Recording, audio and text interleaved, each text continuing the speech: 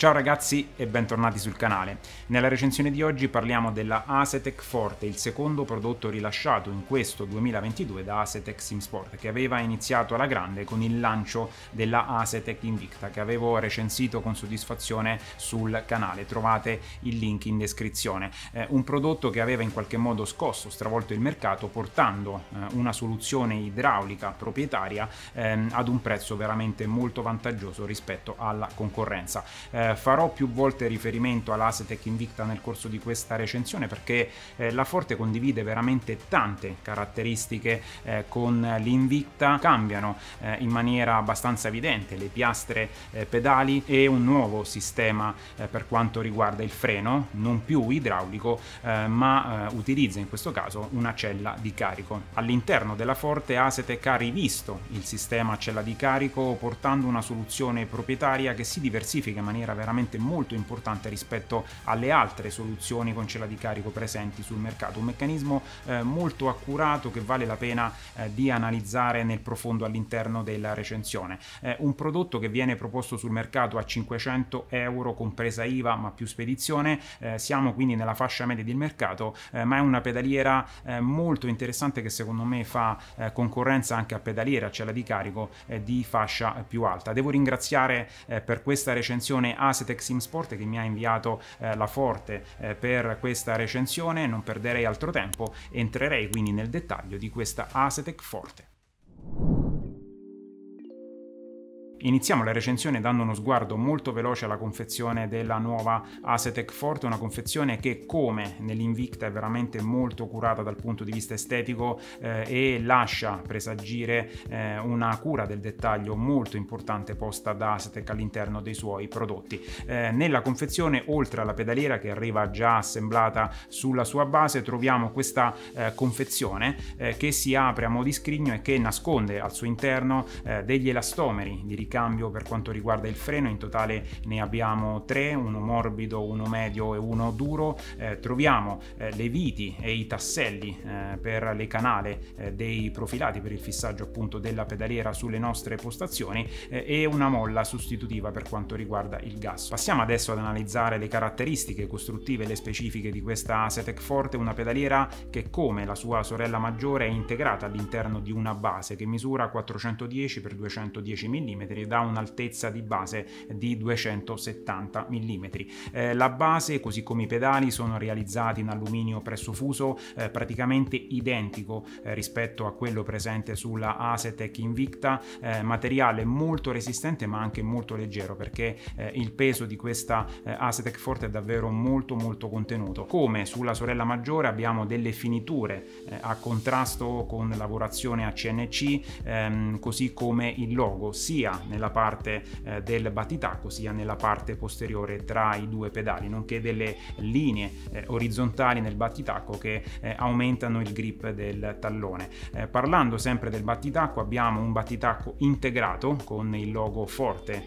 serigrafato sulla sua superficie che non può essere regolato né in altezza né in lontananza rispetto ai pedali, così come accadeva sulla Invicta. Al di sotto del battitacco troviamo una striscia LED che è completamente personalizzabile nella colorazione, nell'intensità luminosa, può essere anche spenta e che dà un tocco particolare a questa Forte nello stesso modo in cui avveniva all'interno della Invicta. Il fissaggio della Forte sulla postazione avviene mediante 4 fori da 6 mm come per la sorella maggiore. Dobbiamo rimuovere temporaneamente la molla dell'acceleratore per fissare l'ultimo foro. Abbiamo 4 fori, 2 nella parte anteriore e 2 nella parte posteriore che ancorano in maniera molto solida la pedaliera alla postazione. Nella parte posteriore troviamo l'elettronica nascosta all'interno di un coperchio in plastica analogamente a quanto avveniva per Invicta, con una piccola differenza perché in questo caso il coperchio è dotato di un piccolo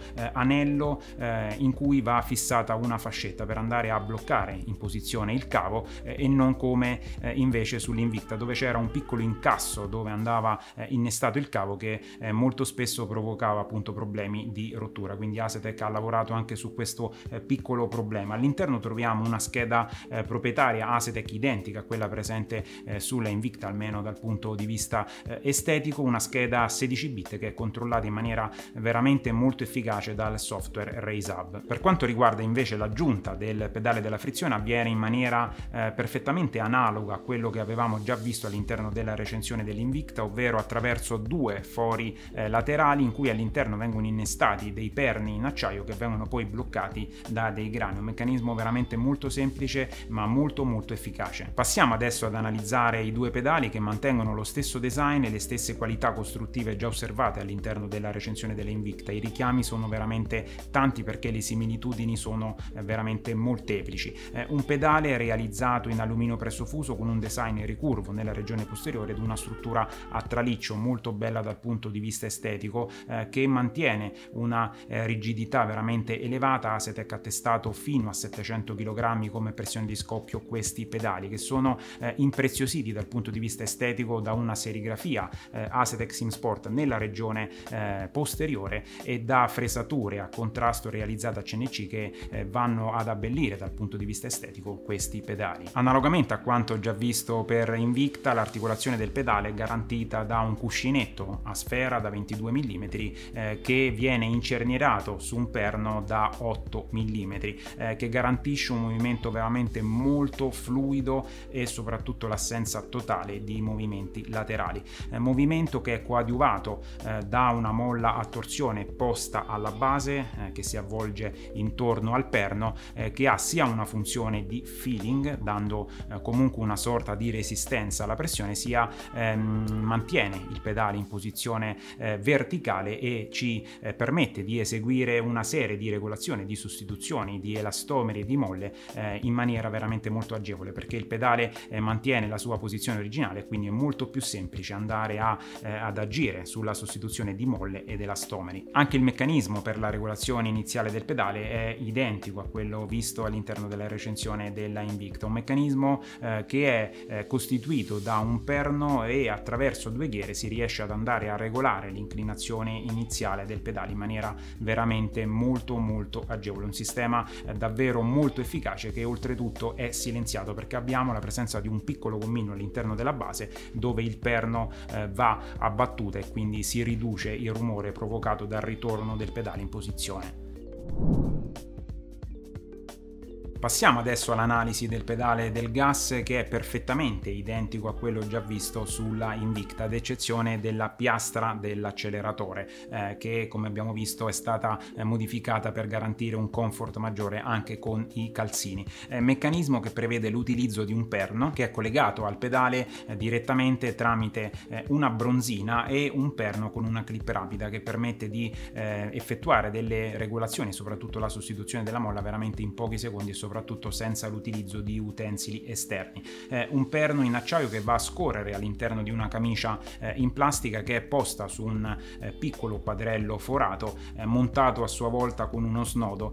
su due triangoli realizzati in alluminio pressofuso, meccanismo veramente identico a quello analizzato già per l'Invicta. La resistenza è generata da una molla a compressione che ha lo stesso feeling rispetto alla molla morbida montata sull'Invicta e che ha la stessa regolazione, quindi può essere regolato nella precarico mediante una ghiera in alluminio anodizzato di colore arancione. Asetek all'interno della confezione inserisce anche una molla dura che è più dura rispetto a quella utilizzata per la Invicta e che conferisce una resistenza veramente molto importante, probabilmente anche troppo per i miei gusti, perché si fa una certa fatica a mantenere il pedale in posizione di accelerazione massima. Un acceleratore che comunque è molto graduale dal punto di vista delle regolazioni, perché con entrambe le molle, soprattutto con la possibilità di regolare il precarico, si può regolare appunto la resistenza per tutti i tipi di guide e soprattutto per tutti i gusti. Per quanto riguarda invece la regolazione del fine corsa, questa avviene mediante una vite che è fissata direttamente attraverso un filetto sulla base in alluminio pressofuso che dà un termine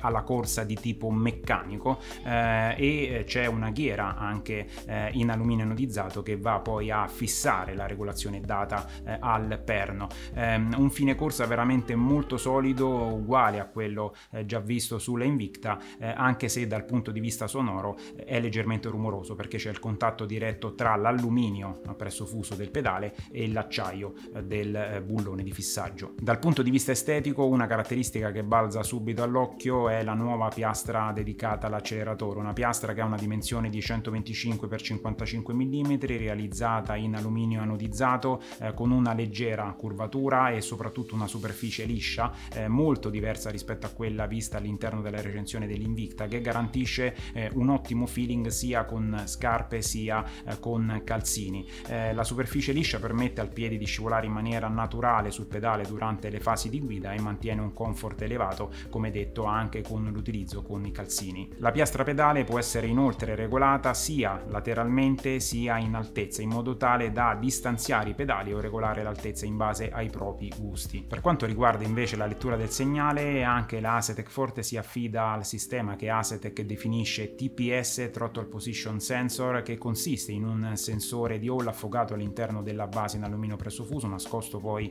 nella regione inferiore dal foglio sottile in plastica che copre appunto la parte inferiore della piastra, che viene eccitato da un magnete posto all'interno di un cilindro in plastica montato alla base del pedale. Un sensore che, al pari di quello visto all'interno dell'Invicta, è veramente molto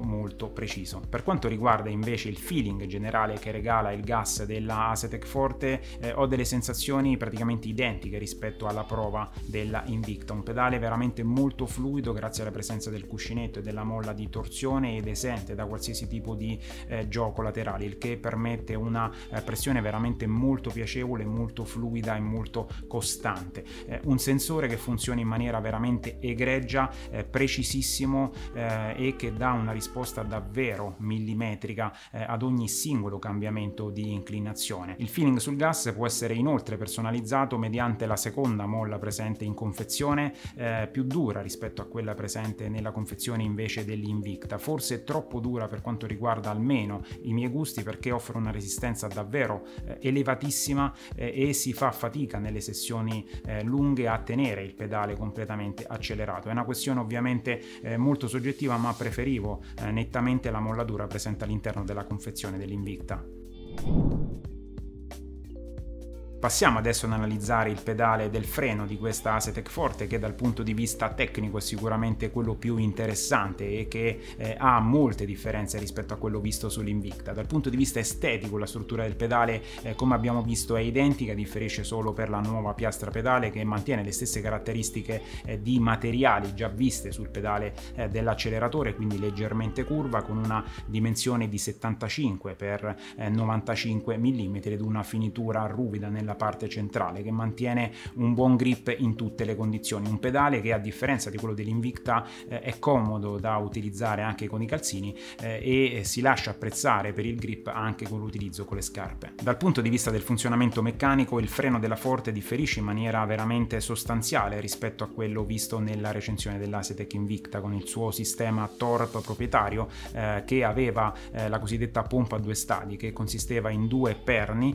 che venivano utilizzati poi per andare a comprimere un elastomero all'interno di una camera di compressione. La camera di compressione viene mantenuta anche all'interno di questo sistema ed è la caratteristica che accomuna il freno dell'Invicta con il freno di questa Forte. Il sistema frenante utilizzato sulla Forte viene definito da Asetek M.L.C.P.C, che sembra uno scioglilingua, ma in realtà significa Mechanical Load Cell Powered Cylinder, a sottolineare la presenza della cella di carico e del cilindro di espansione, in maniera analoga a quanto visto nella recensione della Invicta. Questo meccanismo, brevettato da Asetek, è caratterizzato dalla presenza di un perno che viene ancorato alla regione posteriore del pedale, provvista sempre della solita bronzina, attraverso la clip rapida, che permette di rimuovere il perno e di sostituire in maniera veramente molto veloce gli elastomeri al suo interno. Il perno in acciaio è cavo nella regione posteriore e contiene una molla a compressione dal diametro veramente molto ridotto. Questa molla passa all'interno del cilindro, c'è un disco con un foro e va a premere direttamente sulla cella di carico, che è posta invece alla fine del cilindro. La cella di carico è veramente molto compatta ed è inserita all'interno di una fessura presente sul cilindro nella regione posteriore. Una cella veramente molto compatta che ricorda da vicino quelle montate sulle pedaliere della serie Fanatec, che venivano però in quel caso attivate direttamente dal perno in acciaio. Qui invece viene eccitata dalla molla a compressione presente al termine del perno. Il feedback invece dal punto di vista frenante è regalato da un elastomero che viene compresso all'interno del cilindro di compressione, realizzato come abbiamo detto in alluminio pressofuso. L'elastomero va a comprimersi tra il disco cavo all'interno del quale passa la molla e una ghiera di generose dimensioni in alluminio anodizzato di colore arancione, che va anche a dare un leggero precarico all'elastomero qualora fosse necessario. La compressione dell'elastomero tra il cilindro e la ghiera determina appunto il feeling che è differente rispetto a quello delle altre pedaliere, perché il tutto è modificato dalla presenza di questo cilindro di espansione. L'elastomero infatti, a differenza di altre soluzioni presenti sul mercato, non è libero di espandersi all'infinito, quindi non va a rigonfiarsi, perché va ad essere intrappolato all'interno di questo cilindro. Abbiamo quindi una compressione graduale nella prima fase, l'elastomero poi va ad espandersi, va a contatto con le pareti del cilindro e diventa sempre più duro. La compressione dell'elastomero all'interno di questa camera in alluminio regala un feeling progressivo, l'aumento della pressione sul pedale del freno, che è quello un po' che si avverte all'interno delle vetture reali, che si avvicina molto a quello presente sulla Asetek Invicta, anche se con alcune sfumature, anche perché da quel punto di vista abbiamo un sistema idraulico al centro con un sensore di pressione. Questo sistema con il cilindro di espansione mantiene inoltre le caratteristiche degli elastomeri inalterate, perché non vanno ad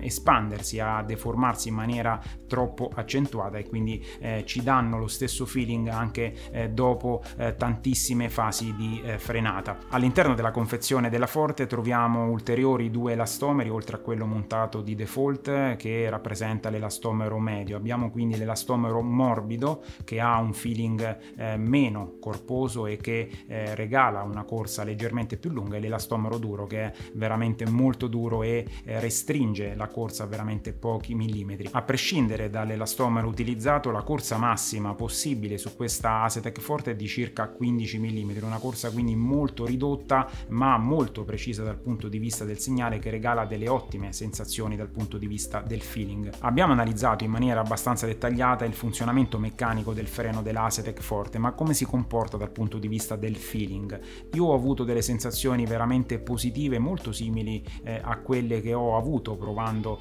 l'Invicta, un freno molto fluido in tutte le situazioni, fluidità che è regalata ovviamente anche dalla presenza dei cuscinetti a sfera e della molla a torsione, un pedale sempre lineare nella compressione, una corsa molto corta con tutti e 3 gli elastomeri. Ho preferito personalmente quello morbido perché amo una corsa corta, ma voglio comunque modulare la frenata all'interno di un range abbastanza ridotto. L'elastomero duro invece ha una corsa praticamente nulla ed è perfetto secondo me per chi ama questo tipo di feeling. Il segnale è davvero sempre molto preciso, un sistema messo su da Asetek veramente semplice ma geniale, perché è davvero super precisa la frenata. Io ho trovato questo freno veramente molto piacevole. Abbiamo questa sensazione di progressione durante la frenata, quindi più morbido all'inizio, e man mano che aumentiamo la pressione sul pedale del freno va ad indurirsi, quindi un freno dal mio punto di vista molto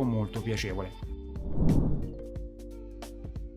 Per quanto riguarda la calibrazione e la gestione dei segnali, abbiamo sempre l'ottimo software RaceHub che avevamo approfondito in maniera abbastanza dettagliata all'interno della recensione dell'Invicta. Non faccio quindi lo stesso approfondimento perché il software è rimasto sostanzialmente lo stesso. È arrivato da poco l'aggiornamento che permette di importare ed esportare i profili, una funzione richiesta a gran voce da tutti i possessori di pedaliere Asetek, un software molto bello dal punto di vista estetico, che mantiene tutte le caratteristiche già osservate in precedenza, come la possibilità possibilità di calibrare l'acceleratore, il freno ed impostare la zona morta inferiore e superiore per entrambi i pedali, la seconda schermata con le curve di segnale già preimpostate, la slow curve, la fast curve, la possibilità di personalizzare la curva a seconda dei propri gusti, e l'ultima schermata invece che ci permette di accendere e spegnere la retroilluminazione a LED e regolarne sia il colore sia l'intensità luminosa. Esiste una differenza importante per quanto riguarda il segnale e la calibrazione tra la Forte e l'Invicta. Avevamo visto all'interno della recensione dell'Invicta che alla sostituzione dell'elastomero non era necessario ricalibrare il sensore di pressione che era a monte degli elastomeri, cosa veramente molto comoda e che è uno dei vantaggi di quel sistema. Qui invece dobbiamo andare a ricalibrare la cella di carico alla sostituzione degli elastomeri, perché la compressione dell'elastomero di diversa durezza determina anche un diverso segnale generato appunto dalla molla che va a comprimere la cella di carico.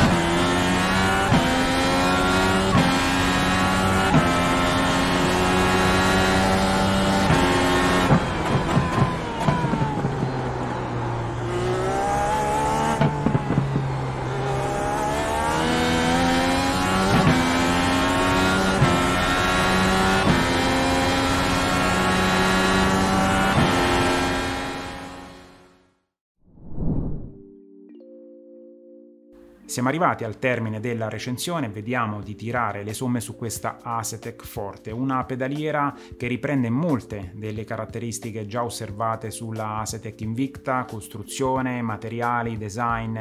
piccoli dettagli che riprendono in maniera veramente molto fedele quello già visto sulla sorella maggiore. Il sistema del freno è praticamente identico, con lo stesso feeling e la stessa precisione che avevo avvertito anche nella recensione della Invicta. Un sistema frenante molto particolare dal punto di vista ingegneristico, che però regala un feeling secondo me molto convincente. Mi piace la corsa corta e lo dico spesso all'interno delle recensioni, e questa è una cosa che va tenuta in considerazione, perché il feeling secondo me è molto piacevole, perché è progressivo all'aumento della pressione fino ad arrivare all'espansione massima dell'elastomero, che regala quindi quasi uno stop al pedale, però forse non è adatta a chi ama delle pedaliere con una corsa maggiore. Anche dal punto di vista costruttivo la Forte mantiene quanto di buono già visto all'interno della recensione dell'Invicta, una costruzione molto solida e molto bella anche dal punto di vista estetico. Rimane la piccola pecca della vicinanza tra i pedali, di cui avevo parlato anche all'interno della recensione